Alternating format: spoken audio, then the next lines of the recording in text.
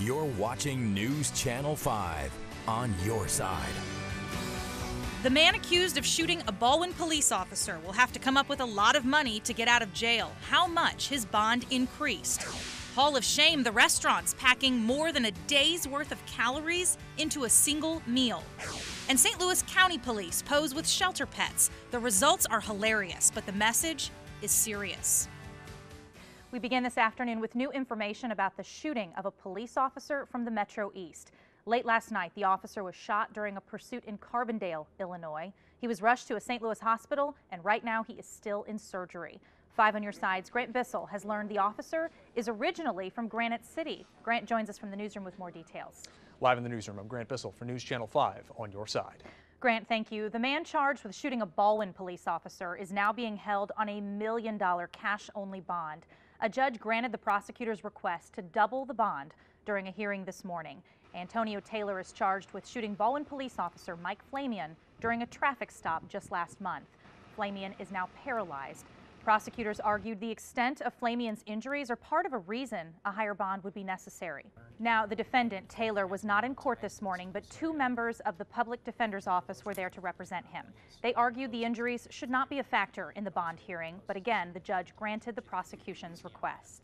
There could soon be a shortage of law officers in Northwest Missouri. 2 police training academies in Chillicothe and Kirksville are canceled this month due to low enrollment. 3 students were enrolled in the Chillicothe class and nobody enrolled in the Kirksville class. The Livingston County Sheriff says there could be a number of reasons for this. He points to recent negative headlines concerning police officers and low salaries for rural law enforcement. New information about a motorcyclist who died after fleeing police. Officials identified the man as 30-year-old Harold Frick from Arnold. The Jefferson County Sheriff's Office says a deputy tried to pull Frick over for speeding yesterday. Deputies say instead, Frick sped off at speeds topping 120 miles per hour. The deputy called off the chase. Investigators say Frick was driving south on I-55 near Peevely when he lost control of his motorcycle and crashed into a cable barrier. Frick died at the scene. If you ignore railroad crossing lights in Illinois, you could now face an even bigger fine under a new law.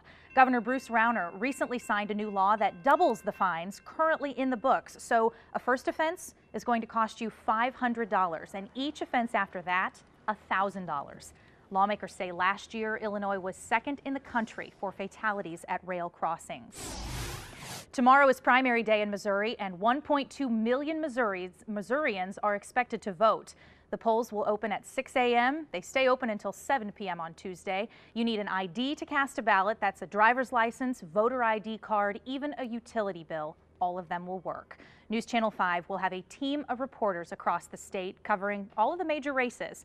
We will have full election coverage and the very latest results on air and online. When heading back to school, a new haircut can be a big confidence booster. And today at Ferguson Middle School, barbers gave out free haircuts to students. The Boys and Girls Club of Greater St. Louis organized this event, and it brought in barbers from all over the area to provide a free service. Organizers say a fresh haircut can go a long way to getting kids into the right frame of mind for the school year.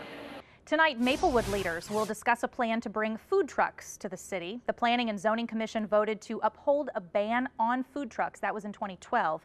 And several local businesses worried they'd lose customers. The commission will discuss the issue again tonight during its regularly scheduled meeting. Here's a live look at the stadium in downtown St. Louis. It's empty now, but soon will be full of soccer fans. AS Roma will face off against Liverpool FC. Tickets are still available for tonight's match. It starts at 7:30, and this is the 5th soccer match Busch Stadium has hosted in recent years. Cleanup is underway in a Maryland city devastated by flash flooding. The onslaught of rain killed 2 people and destroyed roads, cars, and businesses in Ellicott, Maryland. NBC's Chris Pallone has that story. The Centers for Disease Control and Prevention is now advising pregnant women not to travel to the Zika transmission area in Florida near Miami. Pregnant women in that area are being told to take steps to prevent mosquito bites and sexual spread of the virus. The CDC issued this advisory today after Florida Governor Rick Scott announced there are 10 new infections of the Zika virus likely transmitted by mosquitoes.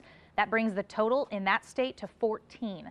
The governor says almost all of the Zika cases are in a 1 square mile neighborhood just north of downtown Miami. Health workers have been going door to door in that area, testing the people who live there. We are now working on several new stories for News Channel 5 at 5. New developments in a story we've been following since last month. A 13-year-old accused of shooting 2 people. Tonight on News Channel 5 at 5, the effort to keep her out of prison. Plus, a traffic alert for drivers in West County, the major road closure that could cause big headaches the next few months. And a heated confrontation between a veteran and a Pokemon player. It goes viral. Now one city is considering banning that game. We hope you will join us on News Channel 5 at 5. Katie, another hot week coming up. Well, if it's old enough, it's new again. And rugby is back after 92 years. And golf also is now an Olympic sport after a 112-year absence. But NBC's Jennifer Bjorklund tells us there's one true first at these games. Athletes from different countries who no longer call home.